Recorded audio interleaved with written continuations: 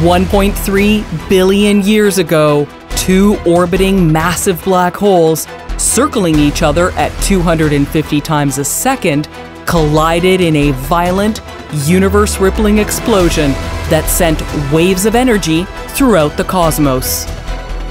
In its wake, a new supermassive black hole formed over 60 times bigger than our Sun. Fast forward to September 2015, gravitational waves from this ancient cosmic event finally struck Earth. Luckily, the gravitational waves weakened over such a great distance.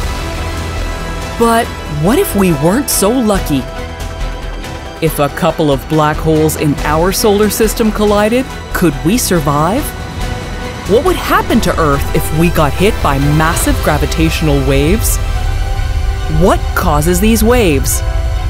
And how can we detect them? This is What If, and here's what would happen if a gravitational wave hit Earth. In 1916, Albert Einstein made waves himself with his groundbreaking theory of general relativity, known famously by the formula E equals mc squared, or energy equals mass times the speed of light squared. He proved energy and mass are interchangeable, and that space, or space-time, curves in relation to the energy and momentum of whatever matter and radiation are present. With great foresight, Einstein inferred the collision of black holes, or massive stellar objects, create distortions in gravity, which are pushed out in all directions.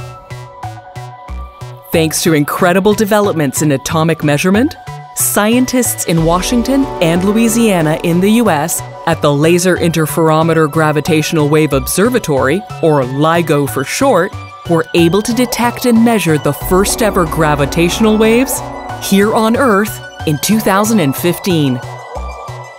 This was a historic moment in science, as it was the first definitive proof of Einstein's theory of relativity. Using laser interferometry, observatories can detect a change less than 10,000th the diameter of a proton. That's 1 million times smaller than the width of a human hair.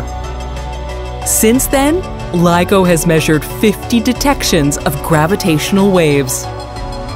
So, what exactly is causing these waves? And could they be catastrophic?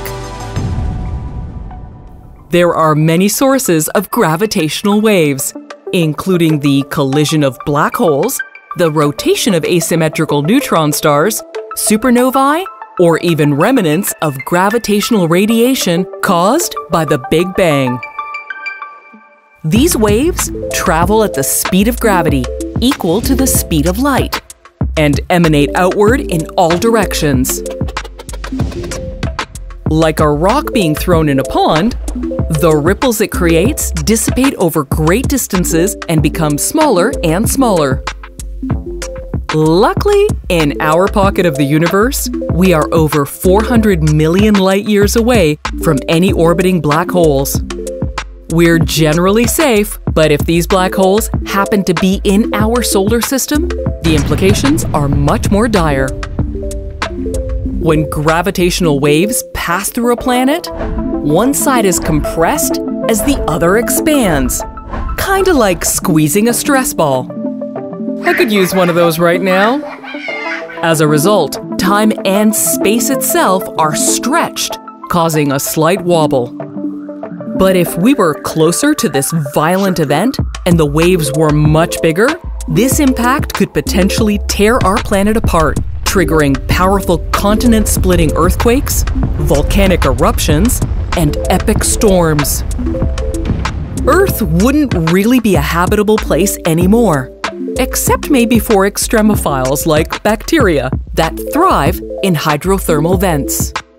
Let's imagine our sun was a neutron star of an imperfect, non-spherical shape, sending gravitational ripples outward as it spins.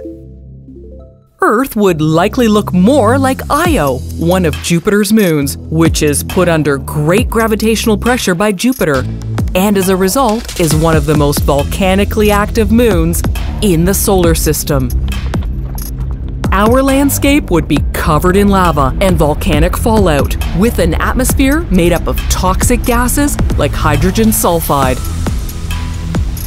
This would cause massive global warming and intense storms, constant tsunamis, tornadoes, and, well, you get the idea. Climate chaos. We can count our blessings. We are nowhere near any massive objects shooting out gravitational waves. But thankfully, we can still measure them and learn more about the complexities of our universe. Even though we get hit by gravitational waves, they are generally so small we can't even feel any impact.